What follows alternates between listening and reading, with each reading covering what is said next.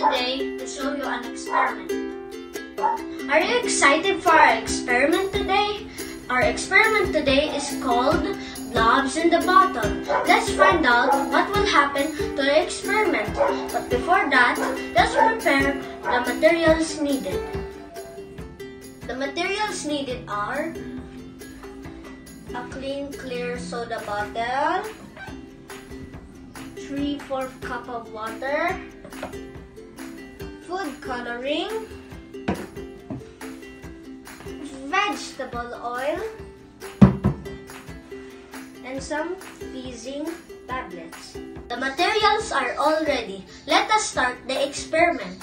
First, get the soda bottle and pour some water into the bottle.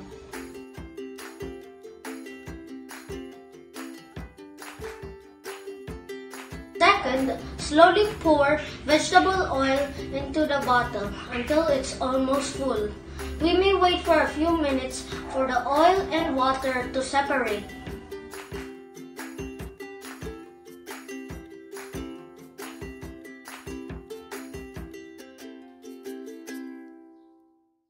Third, add the food coloring to the bottle and it will go through the oil and mix with the water below.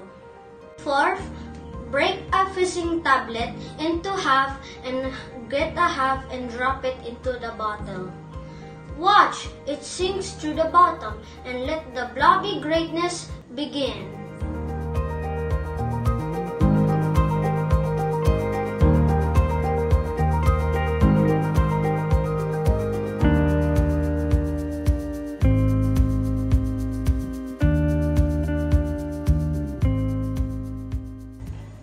To keep the effect going, just add another tablet piece.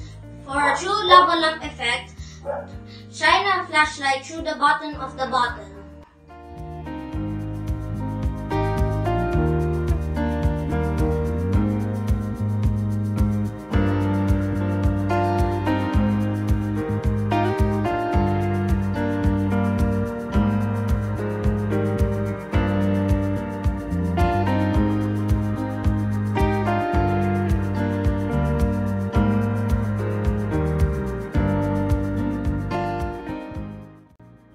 What is the science behind this experiment?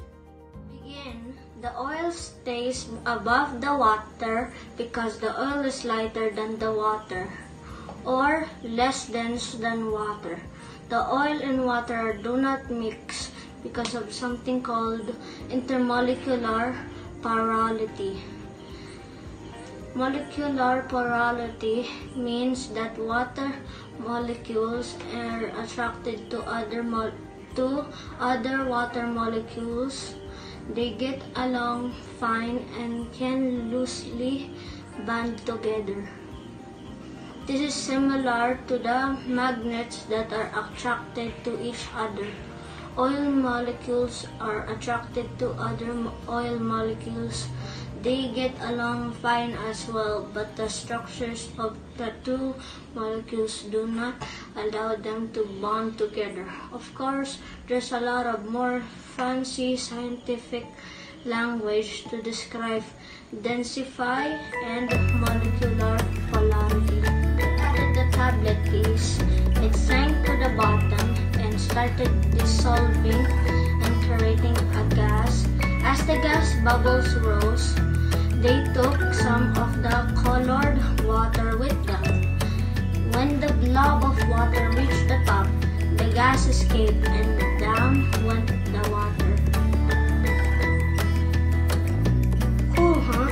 By the way, you can store your blobs in a bottle with the cap on, and anytime you want to bring it back to life, just add another tablet piece. Before we end this video, I have some few questions.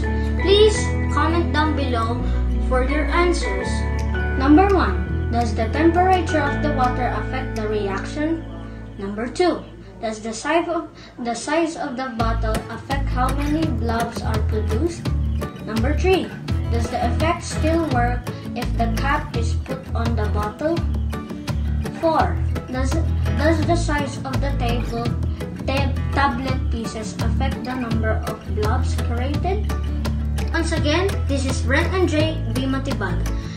I hope you enjoyed this lovely video. You can start trying this experiment at home. Thank you!